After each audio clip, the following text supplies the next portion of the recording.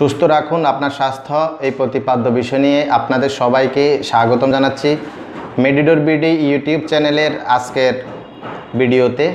এই ভিডিওতে আমরা দেখাবো সাম্প্রতিক সময়ে আমাদের দেশে যে ডেঙ্গু জ্বরের প্রকোপ বেড়েছে এই নিয়ে আপনারা আমাদের ইউটিউব চ্যানেলে অনেকেই কমেন্ট করেছেন এবং আমাদের ফেসবুক পেজে অনেকে কমেন্ট করেছেন যে এই ধরনের ভিডিওগুলো করে দেওয়ার জন্য। তো আজকে আমরা আপনাদের সামনে একটি ভিডিও নিয়ে আসলাম। এই ভিডিওটি হচ্ছে ডেঙ্গু জ্বরের চিকিৎসা।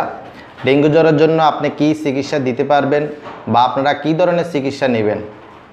তো ভিডিওটি শুরু করার পূর্বে আমরা দেখাবো কিভাবে আপনি আমাদের চ্যানেলটি সাবস্ক্রাইব করে আমাদের সাথেই থাকবেন।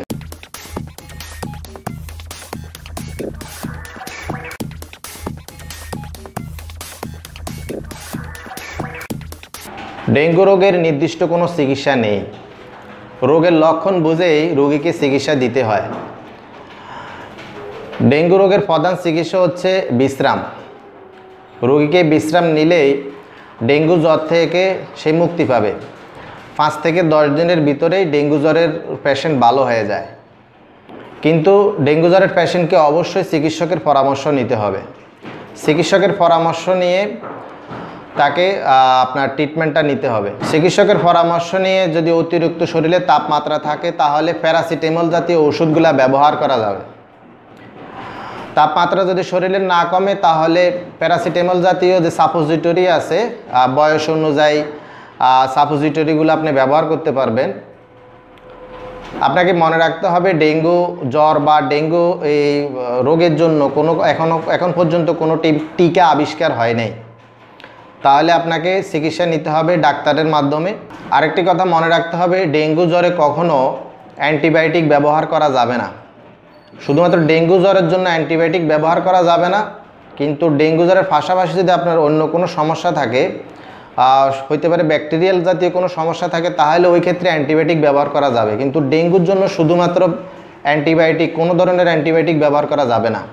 এবং প্যারাসিটামল জাতীয় ঔষধ ছাড়া কোনো ধরনের ব্যথানাশক ওষুধ প্রয়োগ করা যাবে না।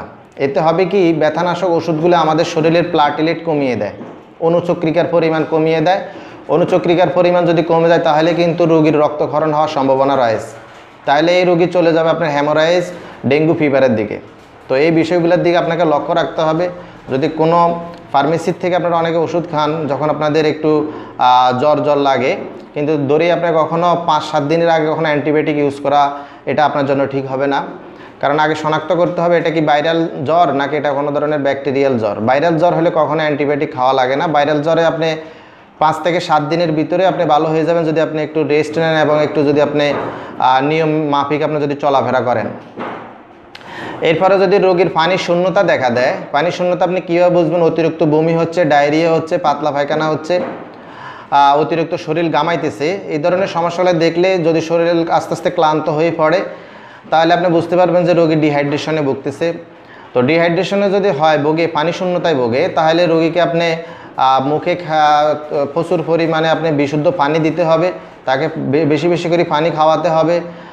পারলে আপনার এই ওরাল স্যালাইনটা খাওয়াতে হবে। মুখে যদি কোনো কারণে মুখে যদি খেতে না পারে তাহলে শিরাপথে তাকে স্যালাইন দিতে হবে।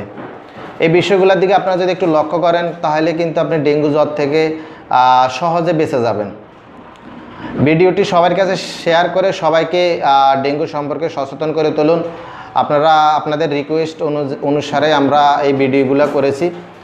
আমাদের এই ভিডিওগুলো শেয়ার দিয়ে সবাইকে সচেতন করে তুলুন। আজকের মতো এখানে শেষ দিলাম। সবাই ভালো থাকেন, সুস্থ থাকেন। আল্লাহ হাফেজ।